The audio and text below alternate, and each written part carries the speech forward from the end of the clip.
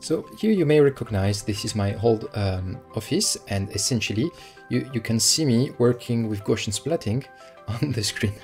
But why am I showing that? Essentially for today's gift, it's super nice.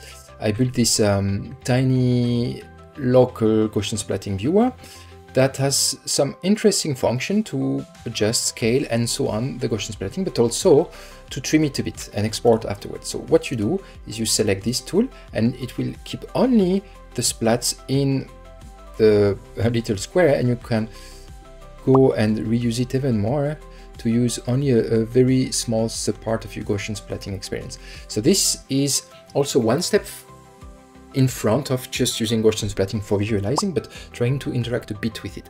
I will share with you a non-commercial project that you can use. The only thing that you will need to set it up is a local server.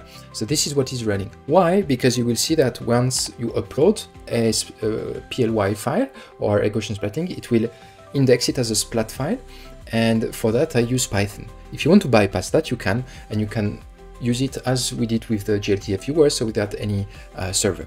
But this is also one step to move even closer to becoming a player in the web space where you can actually push out apps like I did, and for you to experiment with it would be very nice. Again, this is an unfinished product. The finished product is part of the course line, and I explain much more in details, but this is, I think, a very strong first stage to step into this 3D Gaussian splatting world editing capabilities.